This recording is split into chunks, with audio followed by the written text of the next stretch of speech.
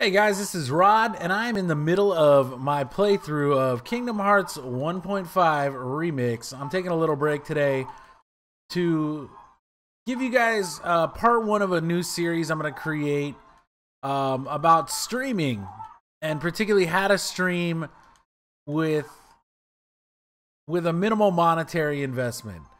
I get a lot of questions a lot of the time about how I'm able to create a quality stream and the kind of tricks and things that I've found out in order to make a channel that looks at least semi-professional on the budget that I have. Now, if you notice, a long time ago I had a lot of things set up like overlays, things like that. I've kind of cut a lot of that back because it hindered not only the channel, I felt like it hindered the screen, the gameplay, but it was also a little rough on my system. So if that tells you anything, having overlays. But at the same time, I still get a lot of questions from people about how I'm able to make things look, halfway professional with the setup that I have. Now, guys, this is not going to be a setup on what type of computer and components to run. I trust if you're interested in streaming that you at least have a halfway decent computer gaming rig.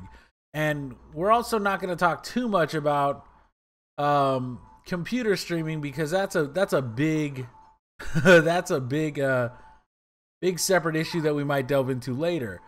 But for right now, guys, I'm going to talk to you about how I make my stream work on a 7-year-old system and get a semi-quality look from it in a guide that we're going to go through week by week called How to Stream on the Cheap.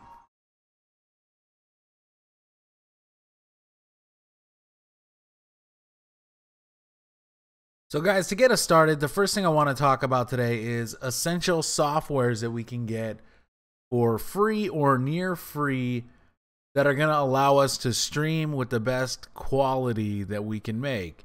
Now, what you'll see here is I have a couple different sources here, some scenes here that I use. Now, this is, if you notice, it's named Zelda HD up here. This has just become my default scene for everything.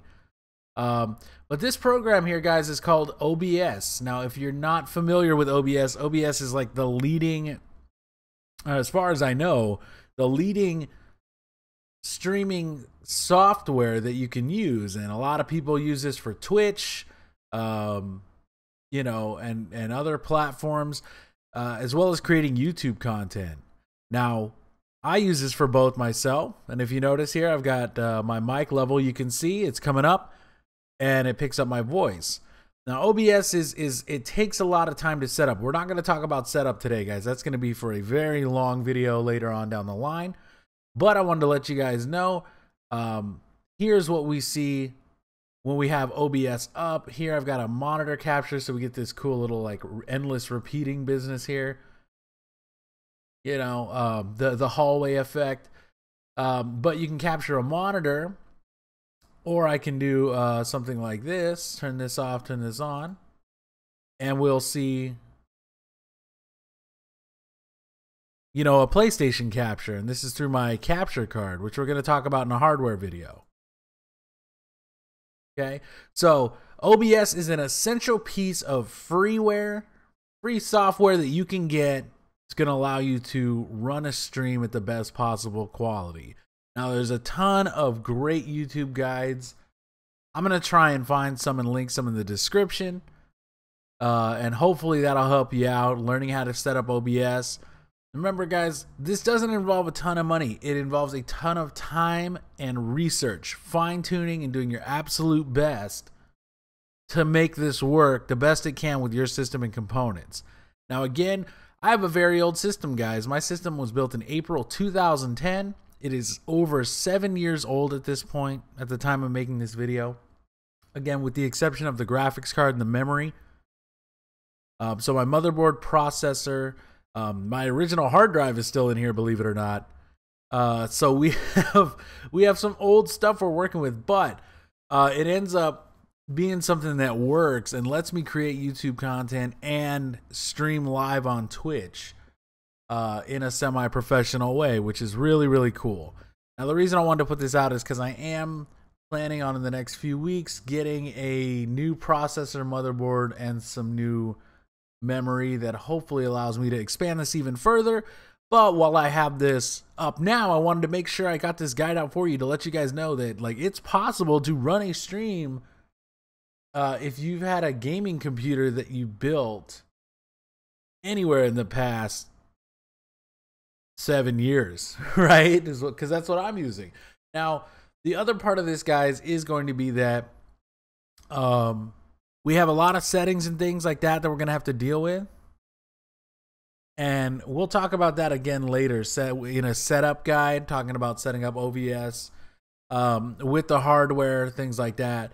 But for right now, we're going to delve into some other tools that we use to help us create not only for Twitch, but also for YouTube and things like that, okay?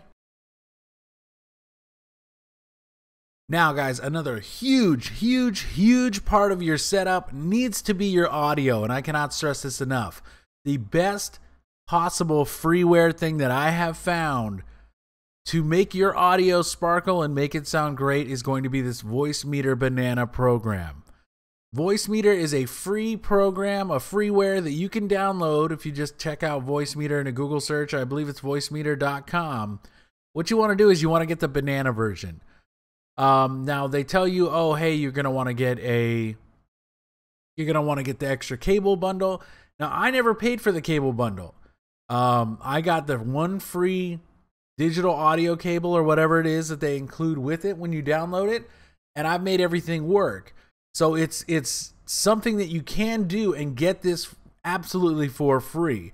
Now, the biggest thing about VoiceMeeter is that it has a ton of features that you would get from like a full mixing board built into your system. And again, I'm using a very old processor and motherboard combo to get all my stuff done. Now, what this tells us, guys, is that we can use this with minimal system requirements and still get a great result. If we turn this off, you'll hear this really quickly. I want to kind of just show you guys what happens when we turn this off. Is if I turn this off, we'll hear a difference immediately. Now you can see I have the main EQ off. And if I go up here, I can turn off the... Oh my goodness, that should be off. If I go up here, I can double click and turn this mix off. Right? So now you kind of hear a very strange sound. I'll also turn off the compressor. So now you hear kind of a very hollow, thin sound. But I'm going to bring this compressor back up about to where it was. Put this about to where it was. And all of a sudden, you start to hear my voice cut through and be present again. That kind of just shows you how powerful this software is, guys. The thing about it is that there's a lot of effects that you can use, not only through VoiceMeeter, but through OBS. And we'll talk again about this more in the setup video, which might be a two-parter because I want to make these digestible. And it's going to allow us to add and control all sorts of things. So if I turn this up here, this is my kind of audio playback. So if I turn this up and down, all my desktop audio entirely goes up and down. If I turn this up and down, my mic feed goes up and down. Now, people can still hear me if I turn this down, but I can't, which is kind of cool. Now, I keep it up kind of low just so I can hear kind of how I sound as I'm streaming or as I'm recording. But you could turn that off if you want. Okay? But this features a whole load of features and little things that you can do, effects and things like that for your voice. And it's going to let you have a lot more control over what you're putting out to your YouTube channel or to your stream. Okay. So I wanted to drop this piece of content. I'm going to drop some links about VoiceMeeter as well. Again, this requires a lot of time to learn how to use, and mainly it's just dialing it into your voice. Once you get it dialed into your voice, everything should work great. Now, guys, the last part I want to talk about today is going to be creating visuals and effects.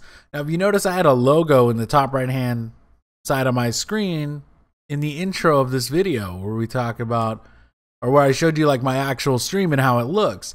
And here's like an opening title card for one of my streams. Now, right now I'm playing through Kingdom Hearts. So I have a Kingdom Hearts wallpaper combined with my personal stream logo, right? So it just, you know, it's kind of a little Photoshop thing. Now, I understand not everyone's going to have a ton of money for Photoshop, guys. So this is going to be something that I hope helps you out. So if you don't have the money for Photoshop, much like I don't, Photoshop being a very high quality but very expensive program, there's a great alternative out there for people looking to create graphics for their stream as well as YouTube, and it is called GIMP. Now, GIMP is an awesome freeware. It has a lot of the same functions that Photoshop has.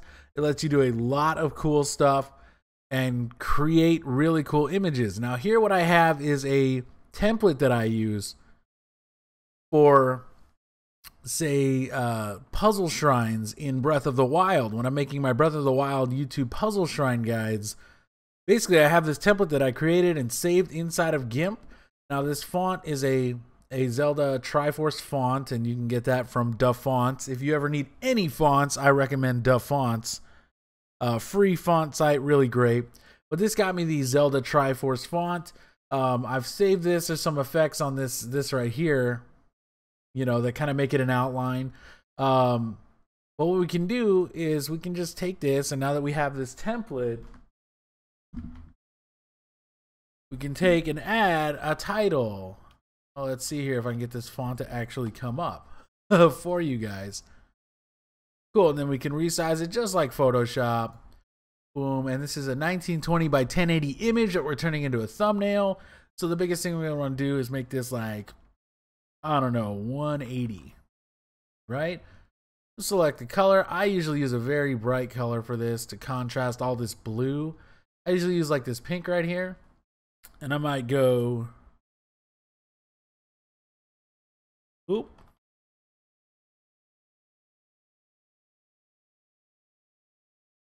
Streaming on the cheap, right?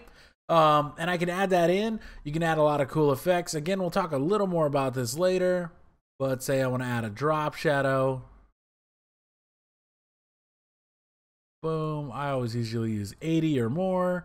And boom, look at that. Makes it pop right out, gives it a little depth. So GIMP is a great alternative if you're running a low budget channel. If you're just starting out, you don't want to put a ton of monetary investment into a stream without knowing what exactly you're going to be able to do. So this is something that's going to help you create. And this is also excellent for creating YouTube thumbnails, guys. If any of you want to get into the YouTube game, I use this for all of my thumbnails on YouTube. It works very similar to Photoshop. It is a little more limited, but again, it's free. So you can't really complain that it's a little more limited than Photoshop. But hopefully you're able to learn how to use this. Again, I'll drop some links in the description on where you can get these and some cool guides that I've found. Biggest thing, guys, again, is while you may not have to put in a huge monetary investment, you're going to want to put in a lot of time in learning how to use this. I'm not super advanced with this program, even though I use it a lot. I can get things done with it very, very quickly, thanks to a lot of practice, but I don't know how to do any of the super fancy stuff. But I'm definitely working on learning it to make better, you know, better thumbnails, better title cards for my streams, better graphics for my streams, things like that. So you definitely want to check this program out. It is excellent for the cost. You know, it's the best alternative to Photoshop that I've found for free.